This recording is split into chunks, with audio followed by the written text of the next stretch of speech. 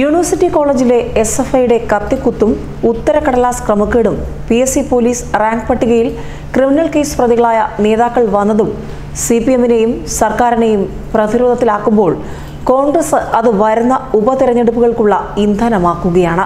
KSUവിനെയും youth കോൺഗ്രസിനെയും സമരത്തിനിറക്കിയും സെക്രട്ടേറിയറ്റിലേക്കും മുഖ്യമന്ത്രിയുടെ വസതിയിലേക്കും Kerala university ആസ്ഥാനത്തേക്കും നടത്തിയ പ്രതിഷേധങ്ങൾ അക്രമാസക്തമായതും അതിന്റെ ഭാഗമായാണ്.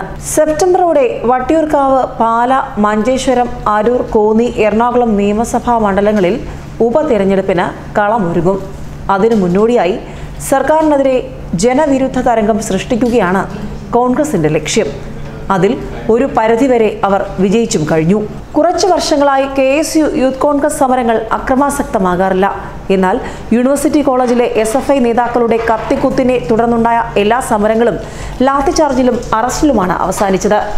KSU സംസ്ഥാന പ്രസിഡന്റ് അഭിജിത്ത് നിരാഹാരം കിടക്കുന്ന പന്തലിന് അടുത്തുള്ള മതിൽ ചാടിക്കടന്നാണ് സംസ്ഥാന സെക്രട്ടറി C. ശിൽപ സെക്രട്ടേറിയറ്റിനുള്ളിൽ കടന്നത്.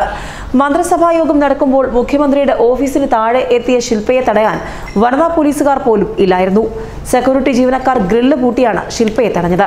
അതോടെ ആ സമരം കേരളമാകെ ശ്രദ്ധിക്കപ്പെട്ടു.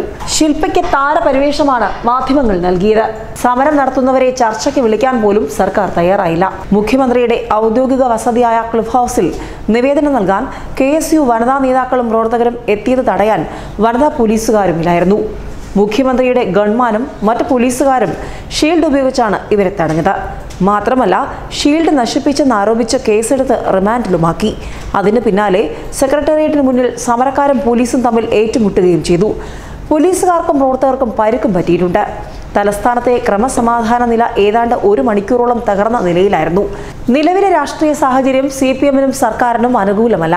ശബരിമല കോടതി വിധി തിടുക്കപ്പെട്ട് നടപ്പാക്കാൻ തീരുമാനിച്ചതിനെ തുടർന്ന് ഹൈന്ദവ സമൂഹം സർക്കാരുമായി അകൽച്ചയിലാണ്. പള്ളി തർക്കത്തിലെ സുപ്രീം കോടതി വിധി നടപ്പാക്കാത്തതിനെ തുടർന്ന് ഓർത്തഡോക്സ് സഭയും ഇടഞ്ഞു നിൽക്കുകയാണ്. കഴിഞ്ഞ നിയമസഭാ തെരഞ്ഞെടുപ്പിലും ചെങ്ങന്നൂർ ഉപതെരഞ്ഞെടുപ്പിലും സർക്കാരിനെ നല്ല രീതിയിൽ സഹായിച്ചവരാണ് ഓർത്തഡോക്സുകാർ. കോടതി വിധി സമവായത്തിലൂടെ നടപ്പാക്കാൻ മന്ത്രിസഭ ഉപസമിതി ചർച്ച വരെ നടത്തി. ശബരിമല വിധിയുണ്ടായപ്പോൾ അതുണ്ടായില്ല. അതിനാൽ ഹൈന്ദവ വിശ്വാസികൾ വീണ്ടും സർക്കാരിനെതിരെ തിരിഞ്ഞിരിക്കുകയാണ്. ന്യൂസ് ഡെസ്ക്, മലയാളി വാർത്ത.